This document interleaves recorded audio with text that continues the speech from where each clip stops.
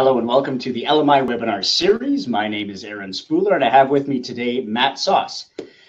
Today we'll be going over how to use the transform tool, kind of a welcome back, a back to school kind of special hitting January hard. We're just going to be jumping into transform tool and other measurement tools right in the Gocator. So we're going over how to use transform tool and what it's good for. Before we get into today's webinar, just a couple of housekeeping items. On the right-hand side of your screen, you'll see there's a chat function. Please use that to ask any questions you have today. You probably noticed that you're not able to turn on your audio and speak with us directly. So if you have any questions during today, just put them in the chat or just say hi or talk to us there. We have a Q&A period at the end, and we will do our best to get to all of the questions at the end. The second part is that this is being recorded, so you'll be able to watch this again. This video will be available to you for 5 days. Just check your email box. It'll be there in a couple hours. So before we jump in, Matt, I'd like to hand it over to you. Is there anything you'd like to say to our audience today? No, we can jump right in when if we're ready. All right, Matt, I'll let you take it away then. All right, here we go.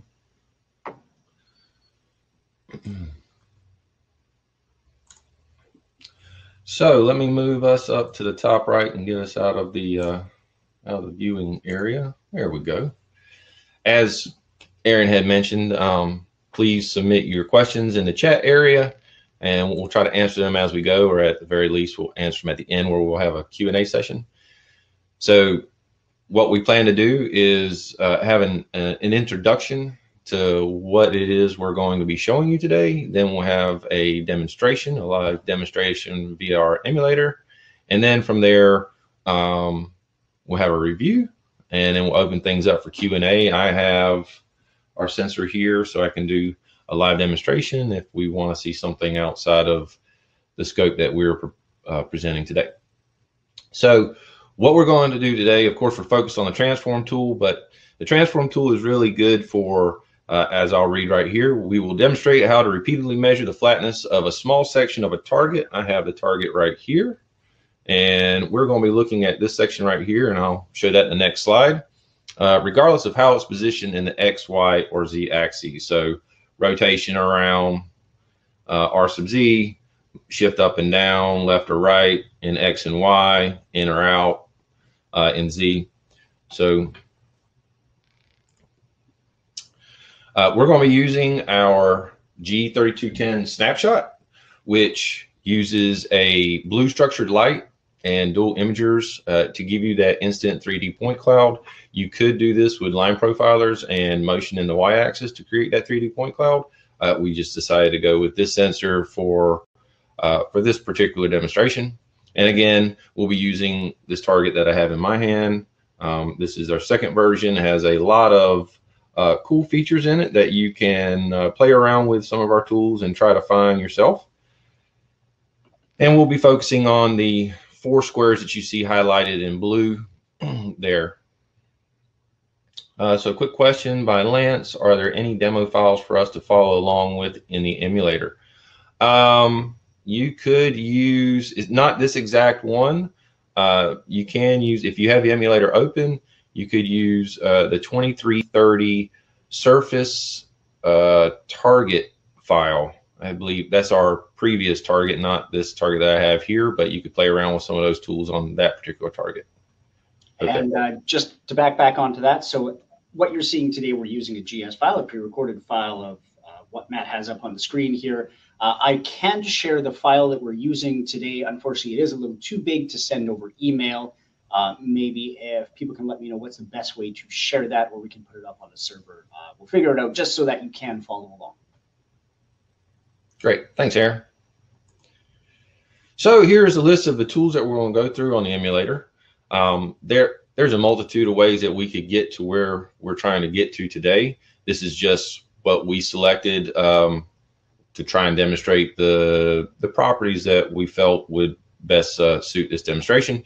So first, we're going to start off with a bounding box. Basically, we're going to take all the data points of the part, and you'll see that here shortly, and encompass them in a box that can give us length, width, height, but it really takes into consideration, it can't see what's below, so the height can be a little skewed, but It'll definitely give you a good length and width measurement on here, as well as the center point for the part. The next tool that we'll use is a surface edge tool, and we're going to go into this in great detail later on, but it will track the rotation in R sub Z for us. We'll push that into our transformation tool, which will take any of this out of play and center it up for us every time. And then we're going to talk about using our surface mask tool.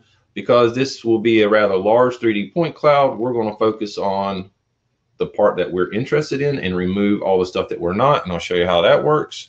Then we'll apply a plane tool and push that into another transform tool, and all the data points that are in that region will snap this part in rotation around R sub X and R sub Y, so that we're using a very localized flat surface to measure the flatness of our 4 pads. And finally, the surface flatness tool, which we will have 4 regions. You could have multitudes of regions, but for this, we're going to put a region over each one of these little squares. Let's see, where's my finger? Right there. I don't know if it's going to focus, but anyways, you'll see it soon. And we'll be looking for the flatness tool gives you the min Z, max Z minus min Z difference. And if this were to get nicked, or if one plane didn't build up like it should in the manufacturing process or something of that nature, this tool would show that to us. Any new questions? No. All right. So one thing that I did want to point out is that the surface transform tool can be a rather large tool, meaning it can take a good amount of processing time. So if you're trying to process multiple images very quickly, I've had customers that are trying to, scan an image, apply tools, and get measurement values or pass-fail results in under a second. If you're trying to do 2 or 3 parts per second, this tool may be something that you definitely are going to pay attention to. As you can see here, the first one that I have highlighted is the full 3D point cloud, and it took an average of around 130 milliseconds. Whereas when we reduce it via the mask tool just to look at the area of interest, we could transform it in about 1 millisecond. So it really depends on how large your point cloud is that you're trying to rotate and things of that nature, but it can be quite a heavy tool.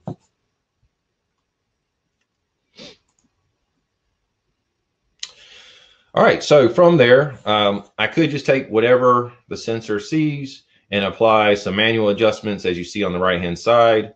However, it does work best if I use some previous tools and features from those tools to push into this tool so that it always gives me what I want. So again, we're going to use this surface bounding box. We're going to take all the data that I see and look at the rotation and its center point. And then we will take the surface edge tool and align the part so that it'll center it up wherever I'm at with the surface bounding box, but the surface edge tool will make sure that our rotation around R sub Z is correct.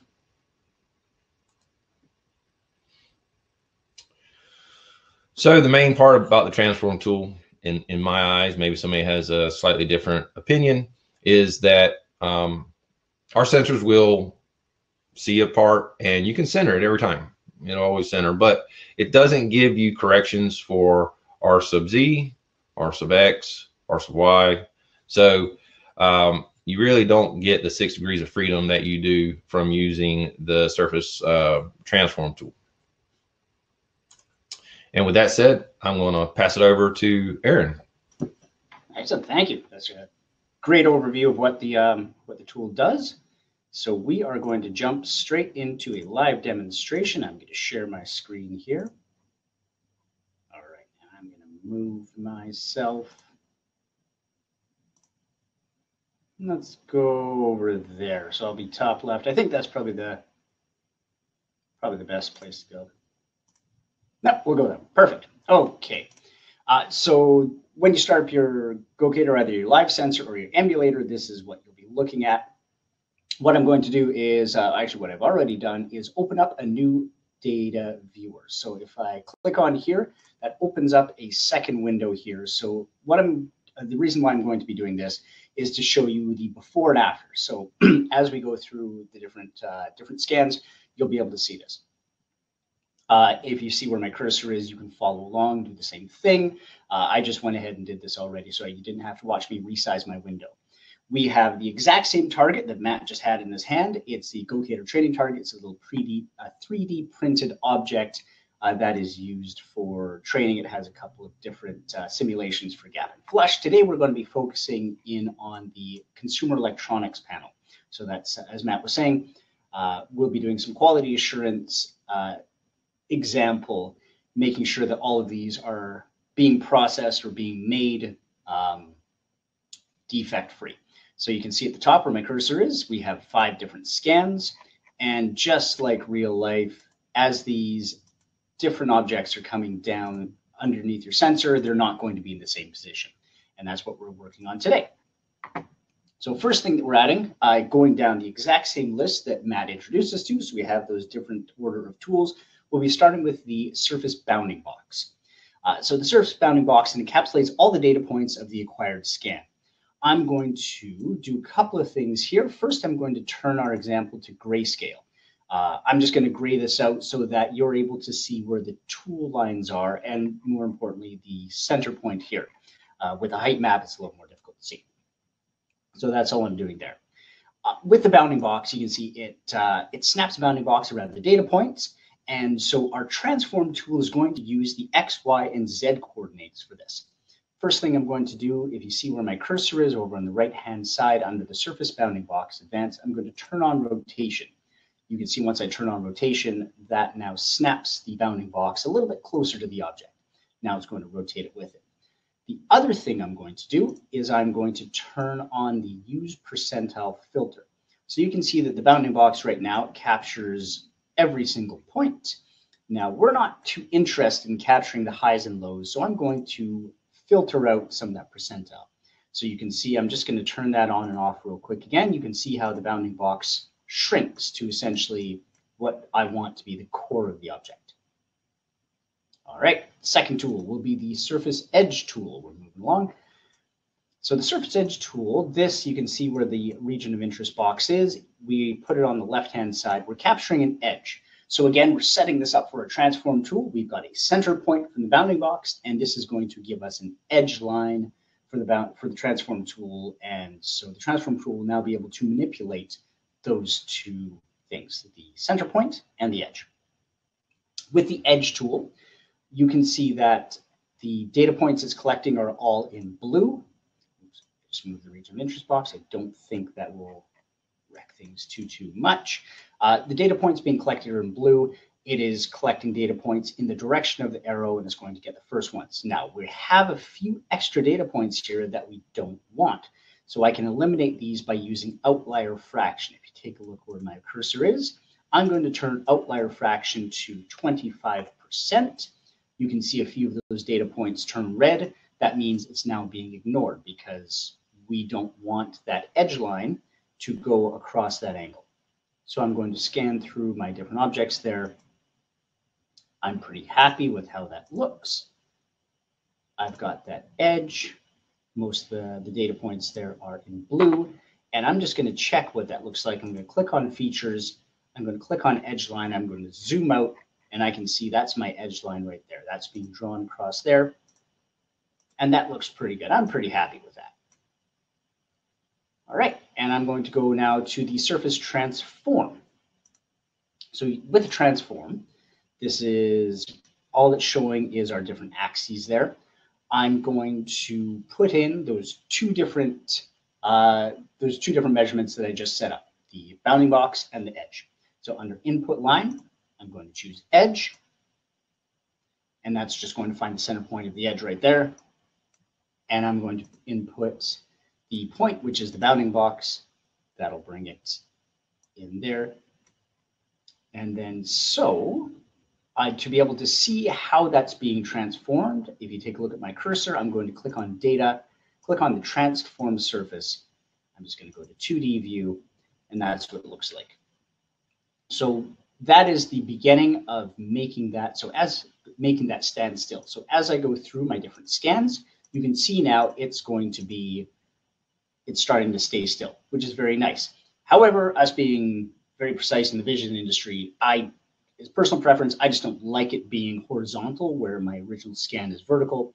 So I'm going to manipulate it a little bit in using fixed transforms. So if you enable add a fixed transform, I'm going to first adjust the angle. I'm going to go 270 degrees.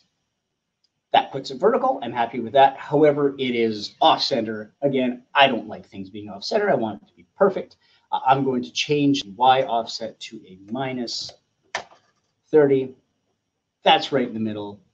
I'm going to go through my different scans, and I'm pretty happy with that. Things are centered, things stay still, and they are pretty much in alignment with how it was originally scanned. All right.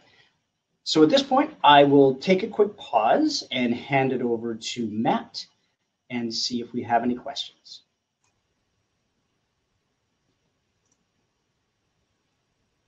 Don't see any questions. So Matt, I will hand it off to you, sir. Great. Well, let me share my screen.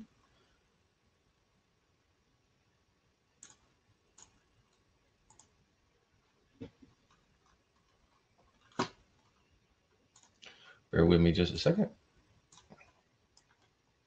All right. So as I've got an extra panel here for you. We've got one in 3D that's turned to the right, and also our bounding box down below in the grayscale. And I'm going to take over from here. One thing I did want to jump in here and show you real quickly is if we were to use one of these individually, I want to look at the data here. Let me zero these out for you real quick. And so as I scroll through these, you can see that just using the edge line, it takes the center point of our edge line and uses that as our 0, 0 reference for X and Y. So the part's still moving around and really wouldn't be stationary enough for my my future tools. And so before I add the bounding box, one thing I do want to show you is if I go to 90 degrees, it rotates counterclockwise. So there's a 90-degree rotation. Here's a 180-degree rotation. And then finally, 270 brings it the way that I want it, where my inspection panel is going to be down here in the bottom right. And again, this part measures about, we can actually use the length and width from our bounding box. So the width is 59.9. I'm going to use half of that and move this part over by 30 millimeters so that it's nice and centered up for us. But now you can see that it's not centered in the Y direction. And for that, I will add our bounding box. And now you can see that we are centered up X and Y with our R sub Z rotation locked in.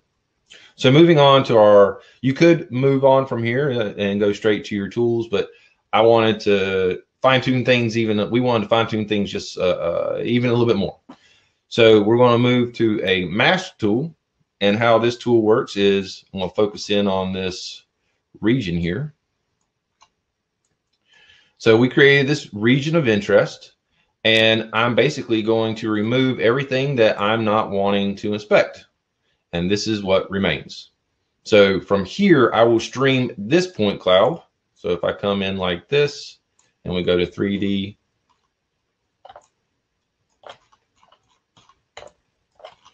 you can really start to see those data points coming through.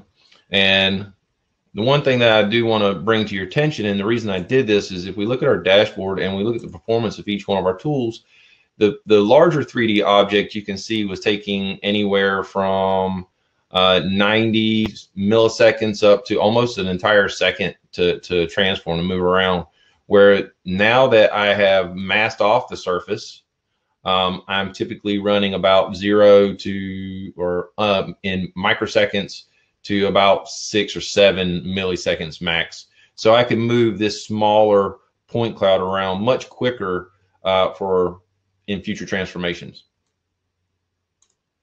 So let's go back to our mask tool, and I'm going to push this 3D point cloud into our next transform tool. But before we do that, let me go back to 2D and we'll zoom in. And we didn't really give this part, we laid it flat for all 5 of the measurements that you see, or all 5 of the images that you see. But if there were some rotation around R sub X or R sub Y, this would help to alleviate that by taking all the data that is within this region of interest and snapping the entire 3D point cloud to that plane. So real quickly, let me go into 3D and show you what this plane looks like. You can see that it is right in line with everything we've got going on.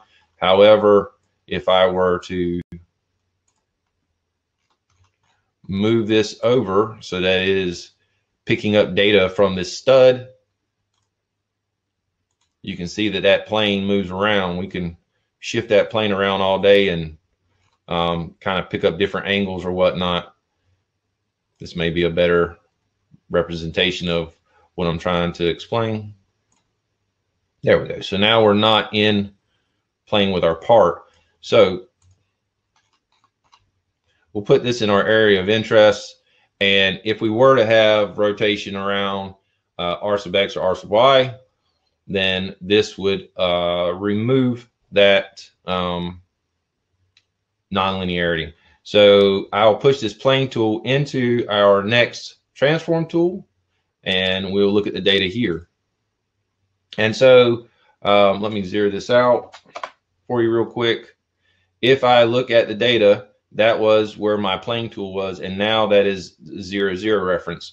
The actual height was about, what, 12, and in our original image, it was about 25 millimeters. So by using the plane, not only do I get R sub X and R sub Y leveled out, but I also zero out my part in Z, in our Z axis.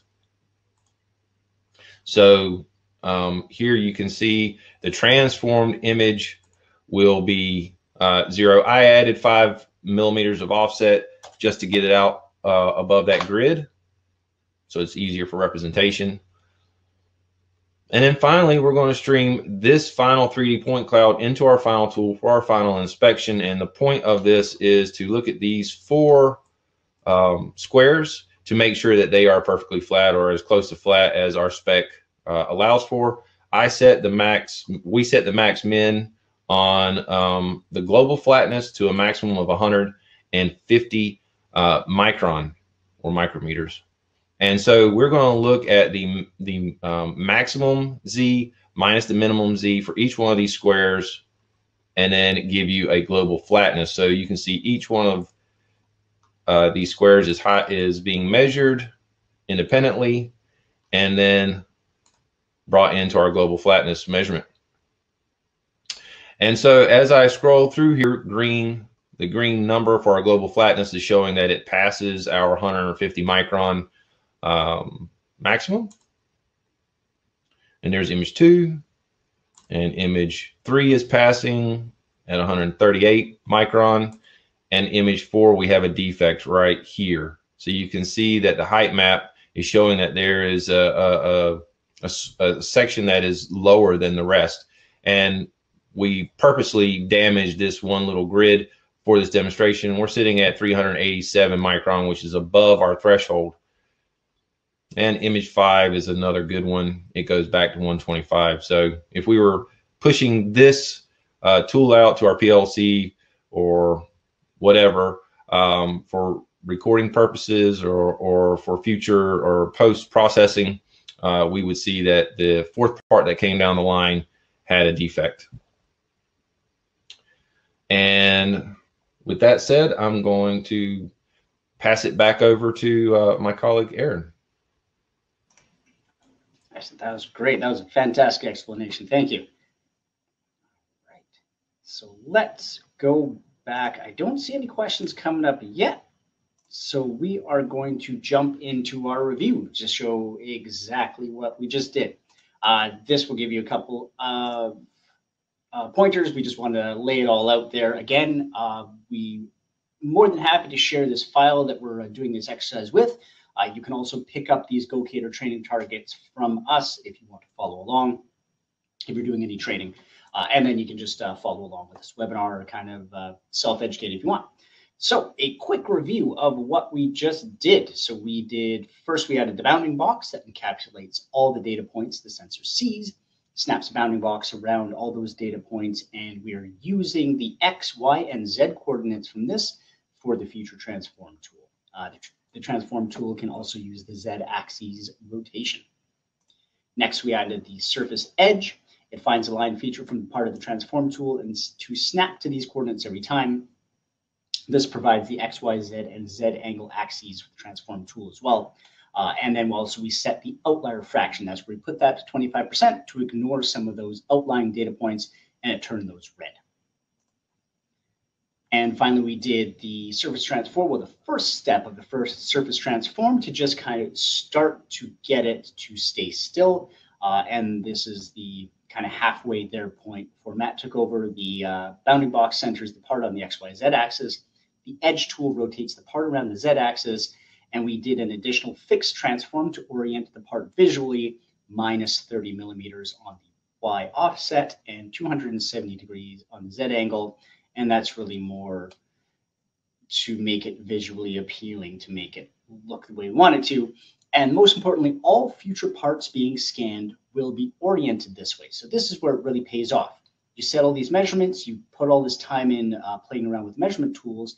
Now, every object that you scan after this will be put this way, and it'll be oriented, it'll stay still, and this is where the payoff comes.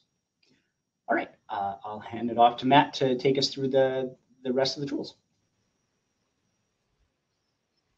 All right. We had a quick question that popped up about why do we choose 25%? It's a good starting off point. Let's jump back there. Depending on the target, you can use, I've used upwards of 60% to remove a lot of the outliers and try to track that particular edge. It really depends on the target that you're using. Versus we started off with 25. We more than likely would have got away with 10. This was a safe number to use. If we were trying to use the edge line center position, I probably would have used a much lower number and played around with it a lot more to really make sure that I only needed that maybe 5% or 10% or whatever to get the line that I need in every instance. But we were going to use a bounding box to center our part, so this was an easy way to move forward. I hope that answers your question. Great question. I appreciate it, and keep the questions coming. So again, as a refresher, we use the surface mask tool to remove a lot of the excess data that we weren't trying to inspect. The smaller the point cloud, the faster the tools will work. Even not only the transform tool, but subsequent tools that may use a large region or not even use a region, but inspect the entire part by masking the part so that you're only focused on a small area on your part. Your subsequent tools will move a lot faster. And again, I use the surface plane to snap what was remaining of my 3D point cloud to this R sub X, R sub Y plane that I'm creating from this region of interest and zero out this part in our Z axis. And I push that tool in, those tools into our surface transform tool. So I'm streaming the masked 3D point cloud. I push the plane tool, and here you can see that we actually have some rotation around R sub Y. You can see the left side is a little bit higher than the right side. And by applying that plane tool across this area, it snaps this point cloud back to where we were seeing it before. And then we take this final point cloud and we stream it into our flatness tool. And now you can see that we're using that flatness tool to look at the min and max data points within the regions of interest. And the scratch surface obviously didn't pass our criteria. So this is image 4 that I was showing you before, and image 1, 2, 3, and 5 passed. So I hope that that is a good review. Any further questions? Questions, I'll try to answer them. We also have a live setup here if you want to see something in particular.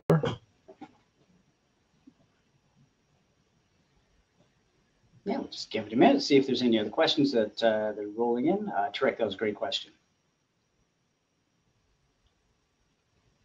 And while we pause here, I do highly recommend, if you do want to try this at home, go to lmi3d.com. That's our website.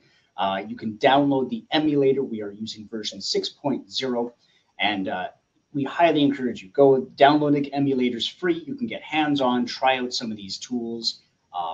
Yeah, we just, you don't need to be a programmer to use them. You can pick them up, just follow along. You can see exactly what we did here. A quick question. Oh, yeah. So I have a copy of the presentation. So with this presentation, you'll be able to see the webinar. It will be up on YouTube, so you'll be able to see it right away. We'll also put it up on YouTube in probably a week's time. If you are interested in having a copy of both the GS file and the kind of the step-by-step, please reach out to me. That is training@lmi3d.com. I'll just put that in the chat there as well.